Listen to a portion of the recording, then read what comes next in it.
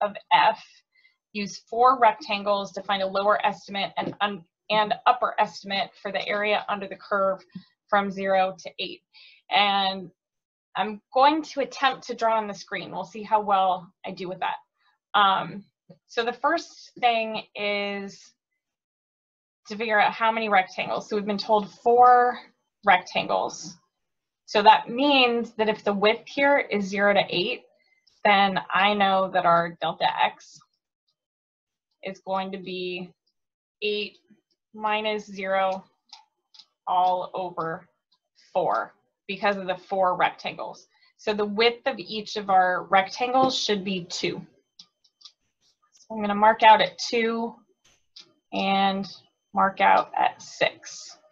So now the next thing is we're supposed to find both a lower estimate and an upper estimate. So in this case, to do a lower estimate, that means that I want each of my rectangles to be underneath the red curve. So looking at the graph, in this window from 0 to 2, to get the lower estimate, I'm thinking about all the possible y values that we have from 0 to 2. And the smallest y value in this window is to use 2. So that's going to be my first rectangle. For my second rectangle, again, I'm looking only in the window from 2 to 4. And because right now I'm looking at a lower estimate, I'm thinking about all the y values between the x of 2 and 4, and that lowest y value is happening here when x is 2. Same thing when I go to 4, the lowest y value is that left-hand side, and between 6 and 8, my lowest y value is also the left-hand side. So if I want a lower estimate, then I'm going to be estimating the areas of each of these boxes. So each of these rectangles has a width of 2. And the height, in this case, I'm just going to have to do my best guess from looking at the graph. So in this first box, that's pretty easy. We can actually just count squares. It's 4 squares, but it's 2 high by 2 wide.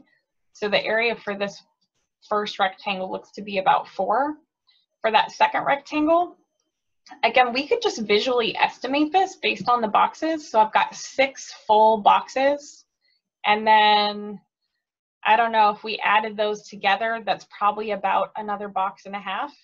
Or we can think about this from trying to estimate that y value. So maybe I'm going to say that y value right there looks to be about like 3.7. So that means that the area of this rectangle is 2 times 3.7.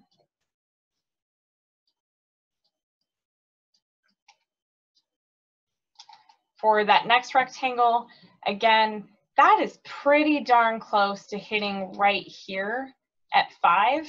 So I'm actually just going to say that that's 2 by 5. And that looks to be at about 10. And then this last one, I'm going to estimate that height right there.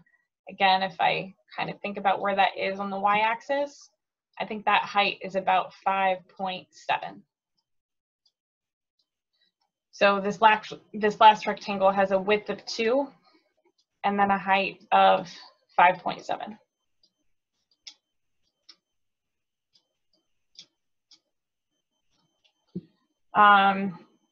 Now for the second part where they're asking for an upper estimate and to sketch those rectangles, I think I can turn on a different color pen here. I can turn on red for sure. So to get that upper estimate, this time in each of those regions, like if I think about the region from 0 to 2, I'm thinking about what's the highest y value of the curve in that section. So if I were to do an upper estimate, I would be looking at making my rectangles cut off on the right-hand side. And then each of those would be an overestimate of the actual area.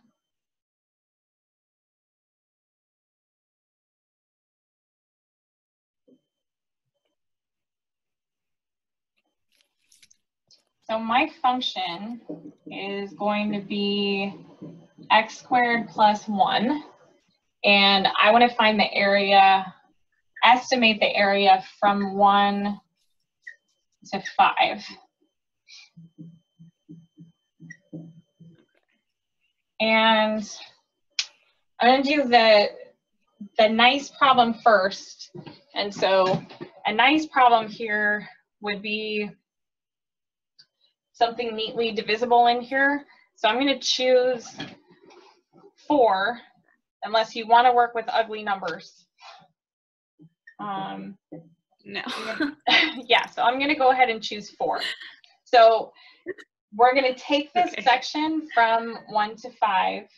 And since we're breaking that up into 4 pieces, I already know the width is 1, but if I had to do the math, this would look like 5 minus 1 divided by 4.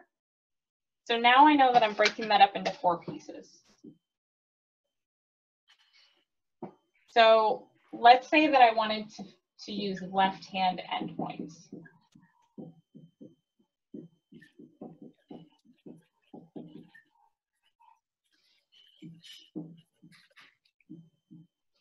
We're going to find our area by drawing in 4 rectangles and always using the left-hand side of the interval to figure out the y value.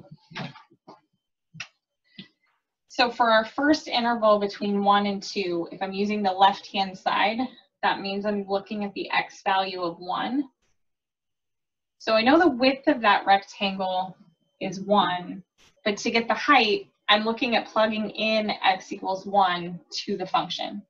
So when x is 1, 1 squared plus 1, I'm going to get a height of 2. For that next rectangle, that width between 2 and 3, again, the width of my rectangle is 1, but I'm going to get the height by plugging in 2 into the function to figure out the height. So if x is 2, then I'll be at 2 squared plus 1. So now I'm actually at a height of 5. That next rectangle, 3 is the x value that I'm going to use to come up with the height. Again, because I'm using the left-hand side. So when x is 3, I'll be at 3 squared plus 1, or a height of 10. And then for our fourth rectangle, I'm going to be plugging in that x value of 4 into the function to figure out what that height there should be. So 4 squared plus 1, I'm at 15. Oh wait, 4 squared is 16, isn't it? I lied. 16 plus 1, I'll be at 17. Okay. So 2 things really can make these messier. One is if the interval that you break it up into means that you're dealing with fractions, then just that makes all of the numbers messier. Or if the function itself is messy to plug numbers into.